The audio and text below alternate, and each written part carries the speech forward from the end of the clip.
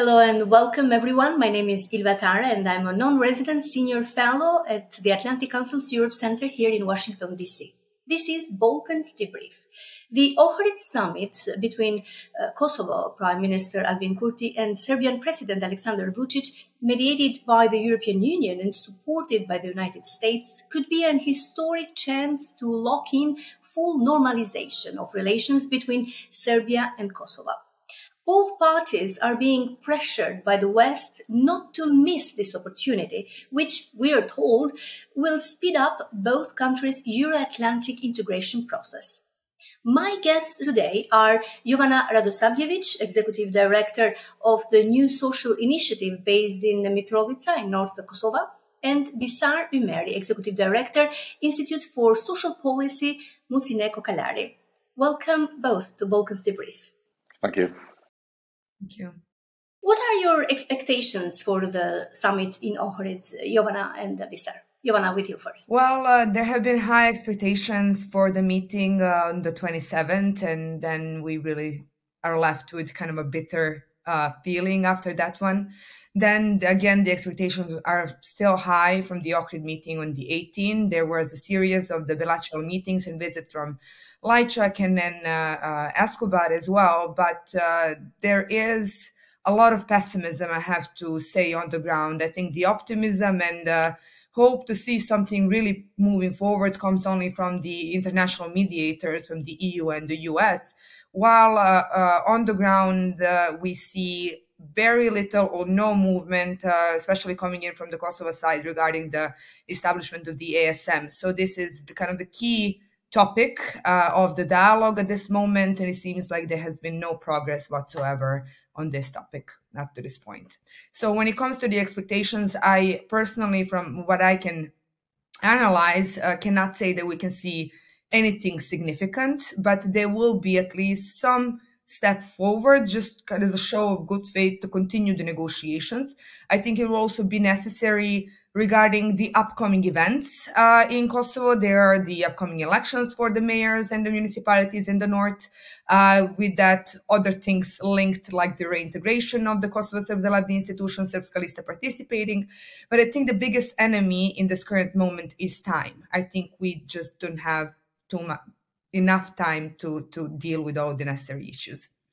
So I see, Jovana, you have a cautious attitude towards this summit. How about you, Visar? I have to say I'm a bit more optimistic. I had the chance to speak to Jovana about this as well, like last week.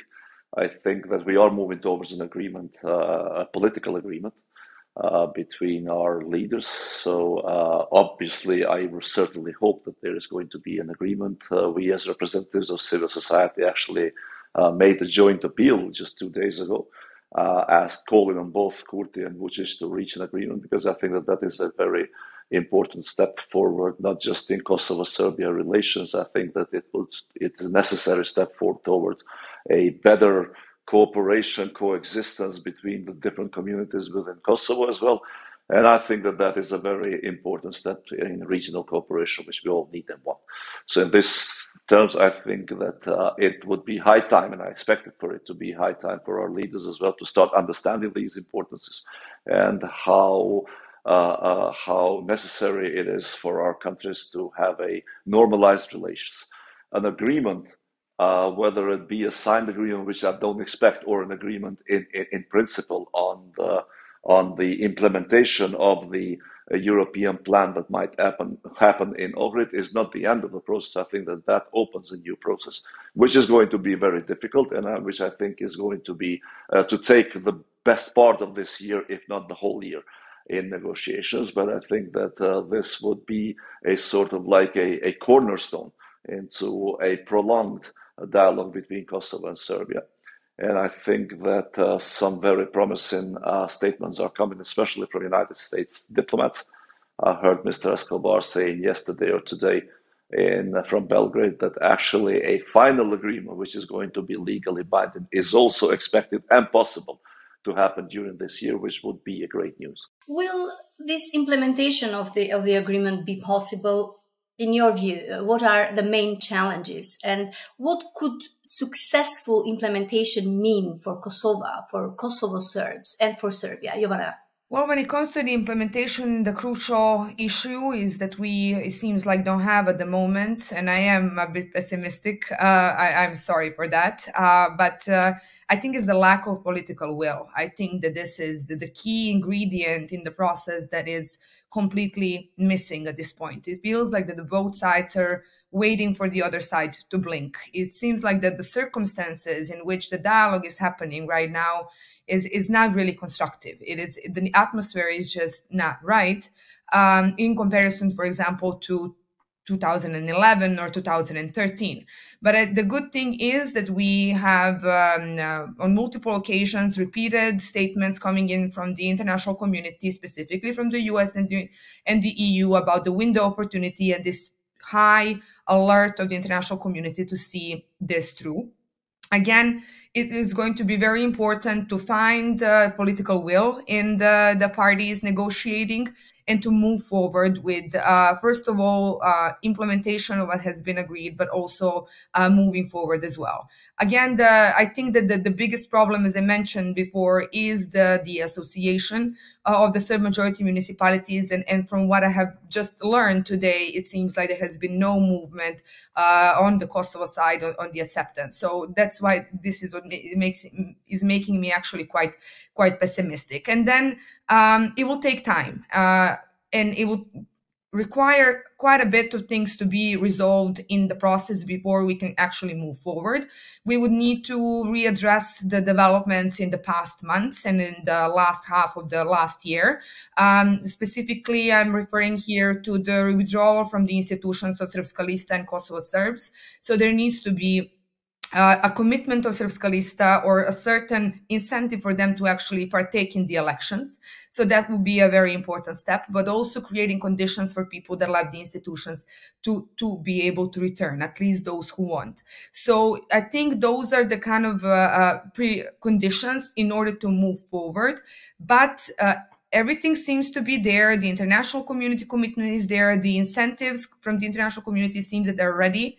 We just really need to see from Belgrade and Pristina the actual will to move forward with this. From what you know until now, Jovana, who's not ready, Pristina or Belgrade, especially on the association? Well, from the meeting the meetings that I had today and yesterday, I must say that there is an increase in frustration in the international community regarding the position of Pristina regarding the forming of the association and actually agreeing on the fact that Kosovo is obliged to implement it.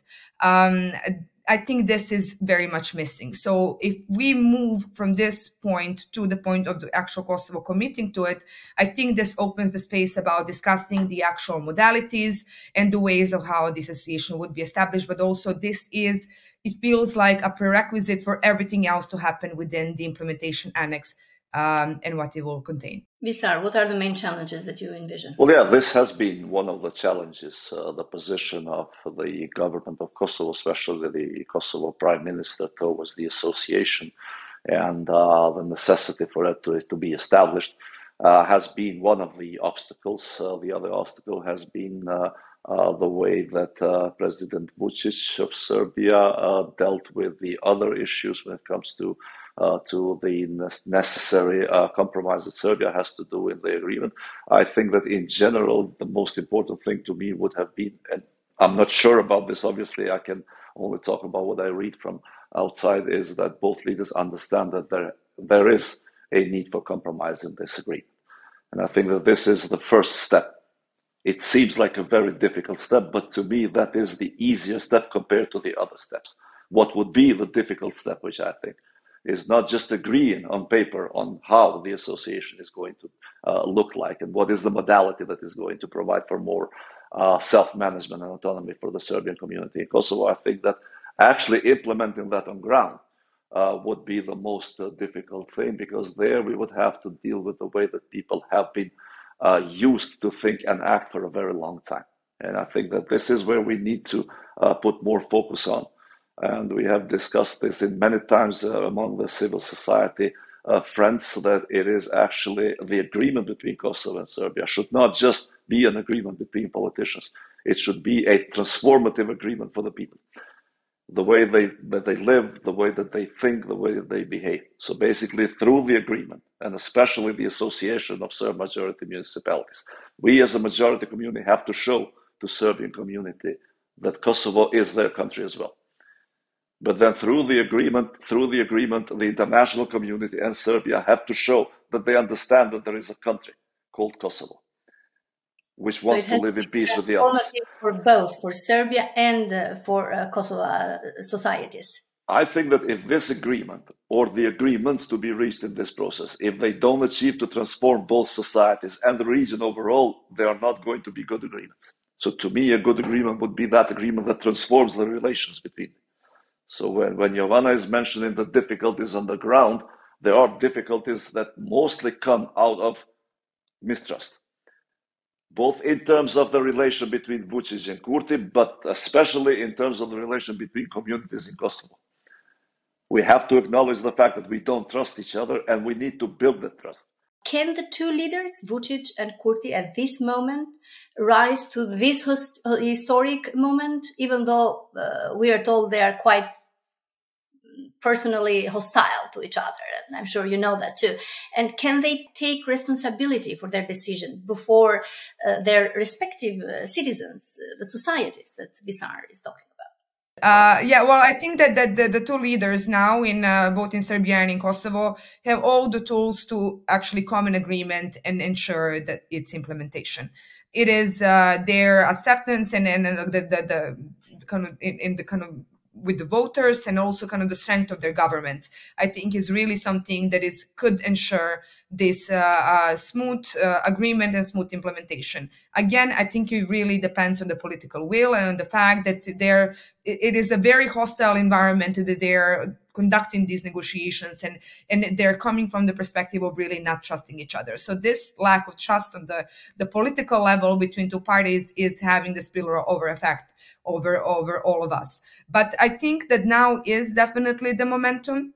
It is because of the actual interest of the international community, support of the international community in the process, but also the promised incentives if they actually move forward. I think it's also really important, the message that we heard in the past coming in from the EU and the US officials is that the party that really shows lack of constructivity in the process is really showing the lack of will to normalize the relations and to actually that is not interested in the EU path. So there's really strong messages coming in that I think lead to a very clear path to the both sides of what direction they should go.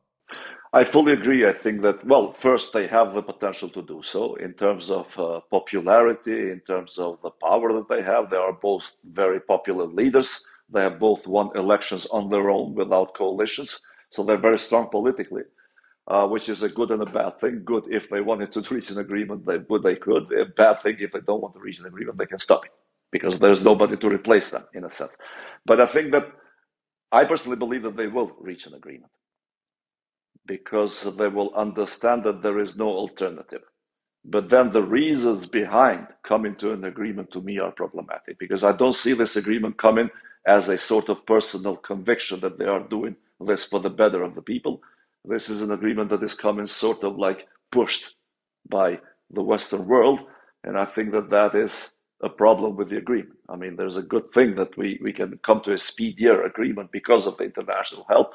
But at the same time, that becomes a problem because, again, this is not going to be an agreement that Kosovo and Serbia reach for a better future, but an agreement that we have been told that needs to be reached, and which then creates a lot of difficulties when it comes to implementation. I think that neither Kurti nor Vučić would reach an agreement with each other out of personal conviction. And I think that this is a very important shortcoming when it comes to a political leader. And to an extent, they don't see compromise as the way to do politics, which again is a huge obstacle to a democratic policymaking. So, Visar, I agree. They are being pressured to have this deal and this agreement. But on the other hand, they are free to negotiate their terms of the agreement. So this is where their skills as politicians should be played, you know? Well, I think we have to go back a bit on the history. I think that this dialogue, which has been facilitated by European Union and always backed by United States of America, has given a lot of time for Kosovo and Serbia, not just these two leaders, but whoever were the leaders of the countries, to reach an agreement on their own. So basically, the floor was open. You can talk about things and see where you agree or not. But I think that we wasted a lot of time without reaching an agreement until we came to a realization, or our Western partners came to a realization that maybe an agreement between Kosovo and Serbia would not be possible if we leave just Kosovo and Serbia thinking about it. So I think that there is a lot more intervention in this last year and this year around compared to the past, which again, I think is a good thing because we are coming faster to an agreement. But then it's a bad thing because we are not learning from our mistakes. So I hope that this agreement and this time around, we will learn from our mistakes. There are a lot of other agreements that Kosovo and Serbia would need to reach in the future. And I hope that we are paving the way for these future agreements to be reached by ourselves, understanding that they are for the benefit of our people. Neither Vučić nor Kurti would call the dialogue between Kosovo and Serbia as something that they want. It is something that they have been pushed to do. And I think that this is where the problem starts. Yeah. Let me ask you about the association. So the EU Special Representative, Miroslav Lajčák, stated in this program that there are 16 European models where the association of Kosovo Serbs municipalities can be based upon. Are you aware of any model that is specifically being considered? Jovana? From my knowledge, yes, there are 16 models that have been offered to the Kosovo side, and a clear message both from the EU and the US that it's on Kosovo to decide on the modality. The problem is at this point, we still have not received the confirmation coming in from the Kosovo side that they will establish the ASM. I think this is the moment where we are still far away from actually discussing the modalities. So I think that this first step needs to be completed in order to proceed. So yeah, I don't think there has been any progress in there whatsoever. But I think with this big enemy of time that we have, I think that it would possibly we would experience certain push coming in from the outside with imposing a certain model that will work if Kosovo is not really keen on taking it up themselves. The thing is that is really important is that it really needs to be kind of the change of perspectives in both societies, in both Kosovo and Serbia, of the motives for reaching a deal. This is very problematic. It seems like this is a concession because we have obligations to the international community. Specifically in Kosovo regarding the ASM, those who are supporting and saying, yes, the ASM should be established, say it because the argument is because this is an international obligation, which I believe is a very wrong way of setting things up long term and in regards to the actual relationship between the communities living on the ground. This is the obligation of the Kosovo government towards Kosovo Serbs. And this way, this would be a body that would actually ensure the access to services to this community and most possibly the continuity of the existing services that now exist. So it will really require, again, a lot of political will, but I think we're just not there yet. Visar, how do you see the way the Kosovo government is talking to its citizens about the necessity to form the association? The problem is that they're not talking about anything when it comes to the dialogue. I think that about models that were offered from the European. Yeah, but it's. I fully agree with Jovana here. Is that the problem with Kosovo government has been that they have been very non-transparent on one side, and on the other side they have never had this discussion with the citizens of Kosovo first and foremost, and then with the Serbian community in particular, because we are talking about an arrangement, a potential arrangement, a model which has a single purpose in mind, and that is how to best serve. Not just the needs that Kosovo community or Serb community in Kosovo have, but also their expectations, the potential fears that they might have from living in Kosovo, which are present, and we have to acknowledge that fact and deal with it. I think that the government of Kosovo, and not just this government of Kosovo, but all the governments of Kosovo, have made the mistake of considering the Serbian community as somebody else's responsibility. And I think that this needs to change if we want to build a cohesive society. Because the Kosovo Serb community is the responsibility of Kosovo government, as the other communities are, in the same manner. So I think that from the models, what has been sort of like talked about is that we might see a combination of different attributes from different European models in order to create something that would be applicable to Kosovo and especially would be acceptable for Serbian community in Kosovo. So I think that these are what is on the table. What is the Kosovo government going to do? That's still unknown to me.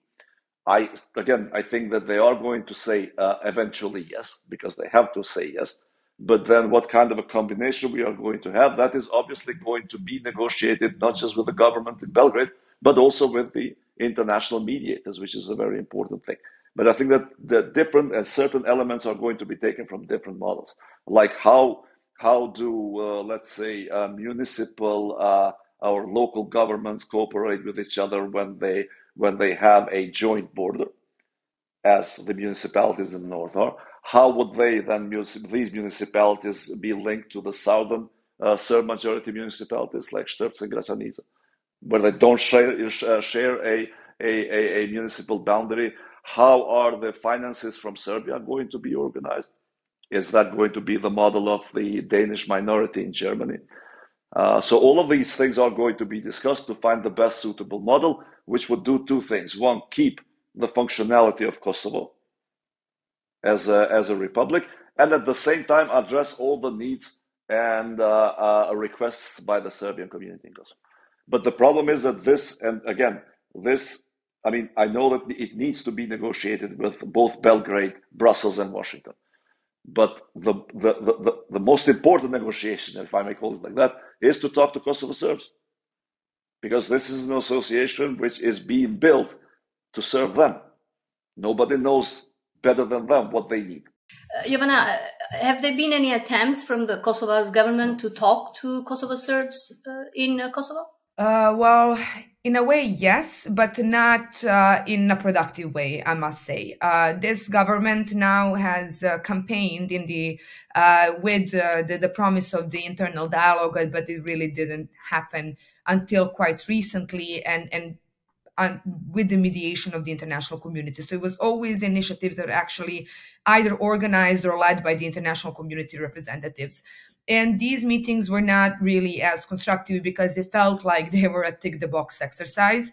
And what is the most important thing is that the government really failed to speak to the political representatives. I mean, there is one party, Kosovo government doesn't see it as a constructive party. They see them as a tool of Belgrade. Still, they are the party representing the Serbian community in Kosovo on the central and local level, and the government has the responsibility to find a way to communicate with them. There is no option in these circumstances, with a lack of democratic options and actual political options, to bypass the elected representatives and go in and talk, for example, to civil society.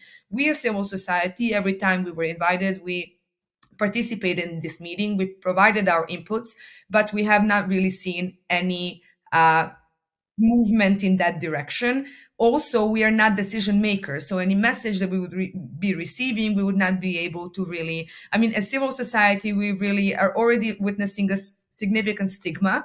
That's, I think, generally a thing for the Western Balkans, but I think for the Serbian community especially, that you dealing with that and the lack of trust in the community, on our motives, why we exist, in addition communicating with the Kosovo government that is perceived by the community as very hostile due to developments in the last months. It is a very uneasy position for us. So yes, there were opportunities for the government to hear out different voices and different inputs coming in, but none of those inputs, unfortunately, have been taken into consideration and actually addressed. Well, here we can give recommendations, and we're listening to your perspective. Jovana, from the perspective of a Kosovo Serb in Kosovo, how do you have any recommendation how this ASM should work? What kind of structure should have? What is the possible model that can be followed, or models that can be merged together to make it more applicable in Kosovo? Well, the ASM topic is very important for the Kosovo Serb community. Even internally, there is not much of the discussion. I think for the community, especially in the north of Kosovo, there are other issues that they feel that there are more burning issues, like the permanent presence of the special units of the Kosovo police, the whole problem with the expropriations of the land served for the building of the bases of these special units, for the arrests that were happening, and the perception of everybody ended up being the subject of the arrest. So the trust between the citizens and the central level institution is so damaged that it will take a lot of time to be repaired. It is not unrepairable, but it really would take time. And the ASM would actually possibly be a tool to do that. What is important, that what we know from the ASM having to really cover the basic services, not only the Serbian community, but the communities living in Kosovo that actually depend on these services. There are other ethnic groups that actually benefit from the healthcare system and the education system. So in these specific cases, it will be necessary to have the actual continuity of services, but also the quality of services. And this is not going to be easy. We cannot just cut off one system and start with the other, because they're completely different. So there needs to be creative solutions, and in order way to kind of like finding the right model to do so. Additionally, economic development is actually quite an important element as well, especially because of the high dependency of the Serbian community on the services and the income coming in from the Serbian government. So this would actually work on empowering the local community. But finally, urban and rural planning is becoming an increasingly more important issue, especially now with the ongoing case of the expropriated land in the north that actually didn't follow the actual government procedures. So there are very important issues that will be addressed to the ASM. And that's why I think it would actually be something that it is in the Kosovo's interest to establish and to ensure that through this body, the actual needs and concerns of this community will be addressed. So it will actually lead to some sort of a self-management, as we saw as a new term in the Basic Agreement. Now that the services actually that were provided until now from the outside for this community would actually be now managed internally by the community itself. So, Visar, what's your opinion on the structure, on the name? May not be called association or something else. What should be this association of Kosovo Serb municipalities? First, I don't think that the name is that important. I think that this energy that our Prime Minister has invested into trying to change the name is something that has a purpose to be used for internal politics. I don't think that is going to affect the substance at all. The second thing is that I think that we have in our discussion in Kosovo when it comes to the Association of Serb Majority Municipalities, regardless of the very huge populistic approach towards it, even when there was an attempt to discuss it in a more rational way, we started from fears rather than possibilities. So I think that one of the reasons why the Association of Serb Majority Municipalities is viewed as this mechanism which is going to ruin the Republic of Kosovo was that we have never discussed about it as something that might actually benefit Kosovo in terms of integration and cooperation between communities. I mean, if that is something that would make Kosovo Serbs feel free, welcomed, and at home in Kosovo, which would be then, to me, the bridge for integration and cooperation. Well, that would be in benefit of Kosovo. That cannot be detrimental to Kosovo.